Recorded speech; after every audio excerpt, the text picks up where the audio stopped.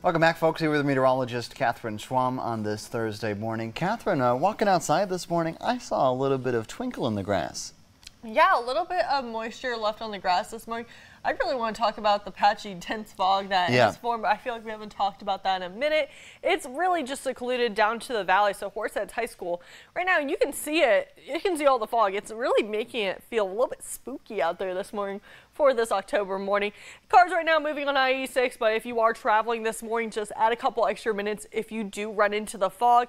Remember, it will vary as you are driving through it with the visibility, so just take some extra time. Otherwise, also grab that light jacket as temperatures are also starting off ranging throughout the 30s. Few of you into the 40s this morning. Right now, 40 in Watkins Glen, 39 in Tioga and Mansfield, Pennsylvania. We're up to 35 in Ithaca. So a cool start. Don't worry, those temperatures will be coming back as the day goes on. Just the cool start is due to some mostly clear skies we did see overnight. So we saw a little bit of clearing. This also contributed to that patchy, dense valley fog we have seen this morning. Things will change though as the day goes on. We'll see clouds on the increase, breezy conditions picking up, and high temperatures nearly 5 degrees above average, sitting at 64.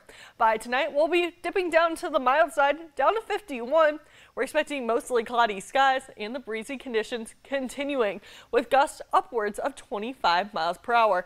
But the gusty winds won't stop there. They'll actually continue tomorrow as our next system begins to approach and showers are likely to develop, continuing through the upcoming weekend, as well as these gusty winds. So tomorrow's wind gust forecast getting upwards of 20 miles per hour. As we go into this upcoming weekend, though, we can see those gusts upwards of 30 miles per hour by the end of the weekend. So let's start off 8 p.m. Thursday night. Those clouds begin to roll in. We're going to see our next system approaching, and we could see a few showers possible into the morning hours, but really by the time we hit lunchtime Friday, we will likely see those showers developing in the western portions of the viewing area, making their way for that 4 p.m. commute home from work and school. So especially if you live in Westfield, Wellsboro, Prattsburg, Bath, you can see a couple of these showers moving your way already by the later parts of the afternoon.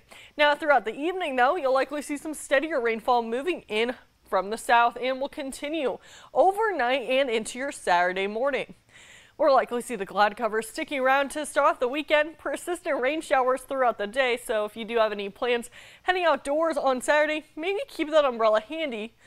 We will see a break in the showers throughout the afternoon, but those showers will just continue to pound us into the end of the weekend before tapering off. Most of us, though, will be looking right around a ½ an inch to an inch with some localized higher amounts possible. Now, once those rain showers do taper off, we will see those temperatures cooling down and highs look to sit at 48 on Sunday.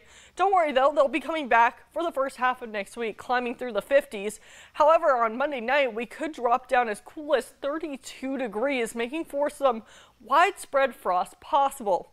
Plenty of sunshine, though, returns on Tuesday, and the sunny skies and fair conditions will continue Wednesday, and temperatures by Wednesday will be hitting 63.